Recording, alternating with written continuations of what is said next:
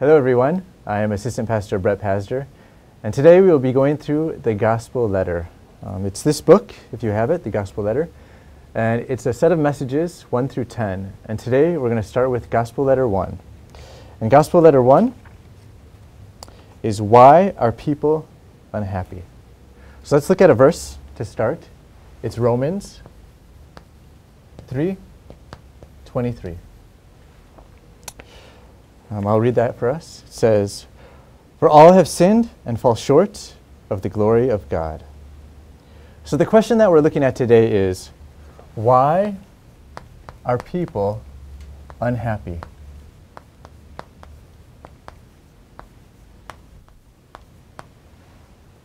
Why are people unhappy? And this doesn't mean people are never happy. Of course, people have times of happiness. You know, if something good happens to you, you're happy, you have joy. Let's say I get a lot of money, or I get a promotion or a raise, or you get a good grade in school. Of course, those things make you feel happy. But the question that we're looking at today is, why are people fundamentally unhappy? And kind of to demonstrate that, back a few years ago, I was flying from Korea to America. And on that flight, I was sitting next to a gentleman. He was an older gentleman. He was a businessman. And during that flight, we started talking for a while. And about halfway through our conversation, he stopped me. And he stopped me and he looked at me and he said, "You're a happy person." And I was kind of taken aback. And I was like, "Well, of course, I'm happy. Isn't that kind of normal?" And he said, "No." He said, "That's actually a rare thing." In all his years and all of his experience, he rarely finds people that are genuinely happy. And that's the question that we're looking at today. Why is it that people are fundamentally unhappy?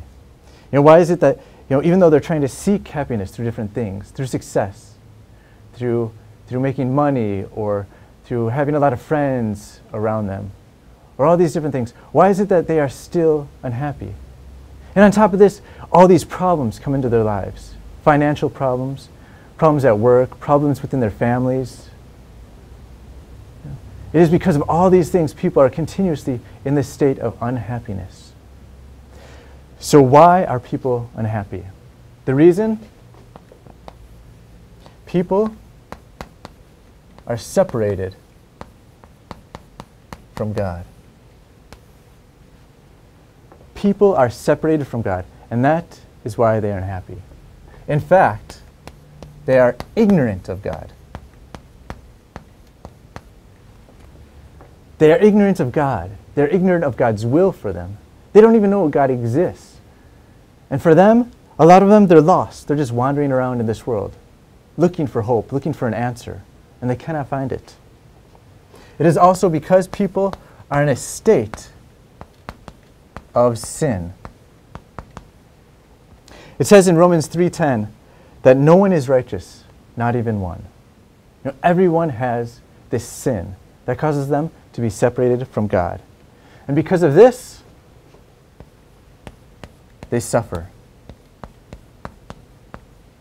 They face all kinds of suffering. And they have mental problems. They have stress, anxiety. And these things lead to depression and worse problems. And these things can take the form of physical problems as well. They could face disease or fights within their family. Just to know the state of the world, by looking at the news, you could see how we are suffering. There's so many problems, so many terrible situations that we face. And it is because ultimately we are separated from God. And the thing is, people, they always look at the physical problems. They always look at the physical things, and they try to solve those. But the reason is, it's a spiritual problem. The root is not that physical thing. It is a spiritual thing. And that's why they continue to stay in that state of suffering and problems. And there are some people, though, they try to find an answer through religion. So they attend church diligently, or they become a Buddhist and start, doing some type of meditation.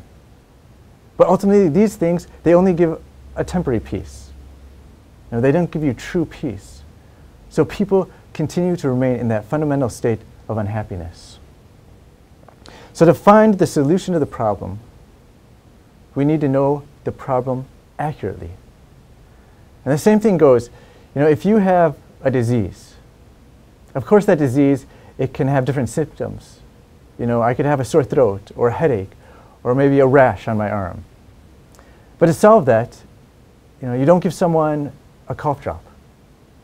To solve that, you don't give someone aspirin. You don't just put a bandage over the rash and say they're going to be okay.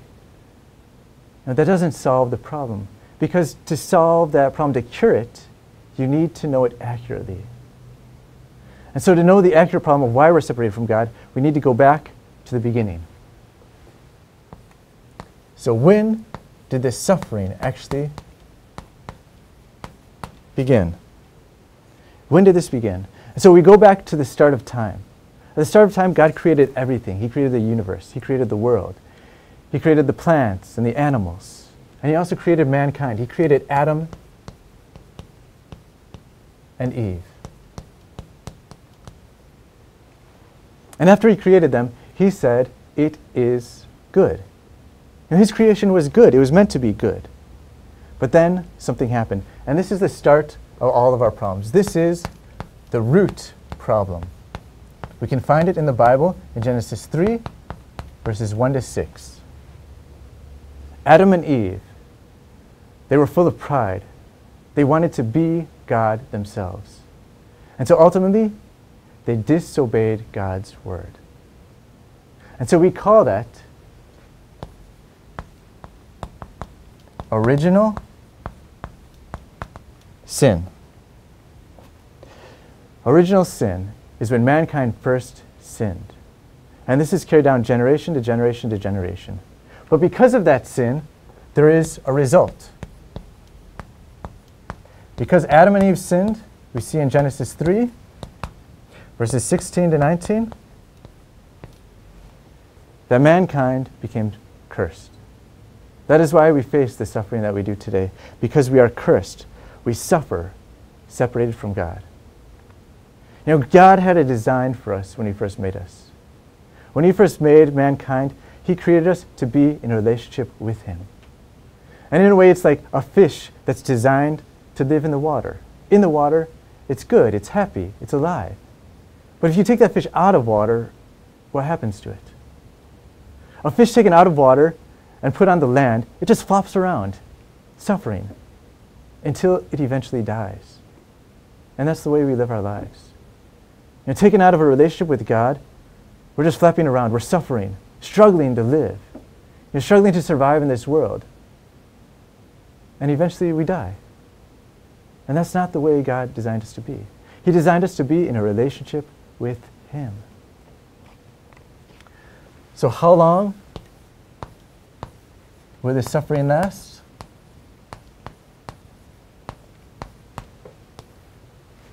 This suffering, it continues now. Like I said, because of this sin, the root problem of mankind, it's like a seed. It's a seed of sin, and it's carried on from generation to generation to generation. And that's why even today, we are born into this sin. So even now, mankind faces the same suffering, the same curses. And the thing is, it will continue in the future as well. It will continue on after us as well. And also, even though we try to solve this through different forms and through different methods, things end up getting worse. And if you look at technology and how we've advanced over the years, it seems like as we advance, things are getting better. A lot of people think that we're actually heading towards some type of utopia, where when we advance scientifically enough through technology, things will be perfect eventually, or we're evolving to that point. But the reality is that we're not. The reality is that as technology advances, some of our physical problems may be taken care of. We're supposed to have more time because of technology. But in fact, things are actually getting worse. Families are becoming more isolated. People are spending more time with these electronic devices than they are with their families. Families are breaking down. People are having more mental problems, more stress, anxiety, and depression. These things are all on the rise. And people a lot of times are seeking, to find a solution to this problem, so they also look to different religions, like meditation. But ultimately, this leaves them more and more empty. As they advance, things are not getting better. Things are getting worse. And now we're going to look at number 4, which is, why doesn't this unhappiness go away? Why doesn't this unhappiness go away? And it is because we have an enemy working against us. We have something aiding in our unhappiness. And that person is called Satan or the devil. It is the adversary of God. And he brings us more and more unhappiness because his role is to separate us from God and to continue leading us down paths of destruction. And he also is not alone, but he has evil spirits, a legion of evil spirits that also aid him in corrupting us and destroying us and bringing us unhappiness. So when did this enemy appear? This enemy is an angel. And originally, he was in heaven with God. But because of his pride, he became corrupt. He wanted to sit on the throne of God. He wanted to be God and be worshipped as God. And because of that, there was a war in heaven. And he was cast down into the kingdom of air, which is earth. And there he roams around looking for people to destroy. He is a fallen angel.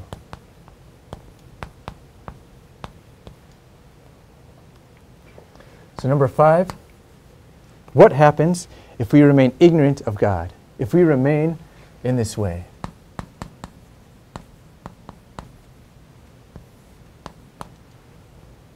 If we remain this way, ignorant of God, spiritual problems will continue to come.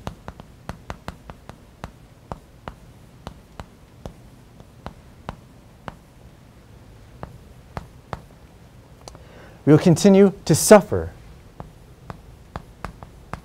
We'll continue to suffer, but we won't know the true reason why. We will have no happiness. We will have no peace. We will continue to face physical suffering and mental suffering.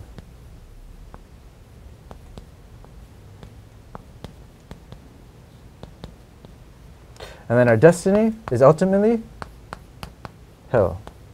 Because hell is a place where we are eternally separated from God. And if you don't find and if you don't meet with God in this lifetime, that is your destiny.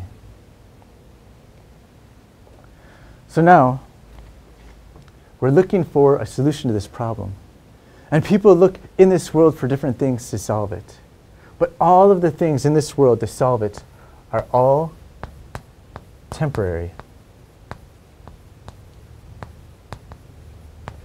In that, you only have temporary peace through the things in this world. The things that you find peace in, they're very worldly. They're very physical.